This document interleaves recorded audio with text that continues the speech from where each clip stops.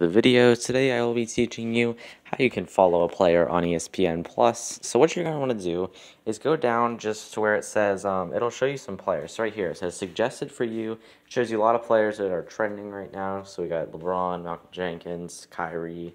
You're going to hit see all. So that's going to take you to the next page where it'll still show those players in case that was what you wanted to follow. You're going to hit again. And there is all of these players. So you can search a player. So say I want to follow Chris Godwin. You gotta spell it right. So you type in Chris, it's going to give you those options. And then you see there's Christian McCaffrey, Chris Paul, and then the one that I'm looking for, Chris Godwin. So I'm going to click on him, and I'm going to click follow. So now I am following, so I get alerts about Chris Godwin. Also, Christian Pulisic I'm already following. But thanks for watching. As always, be sure to like and subscribe. Comment down below if you have any questions. And also, leave me a comment down below who you decided to follow. See you guys in the next one.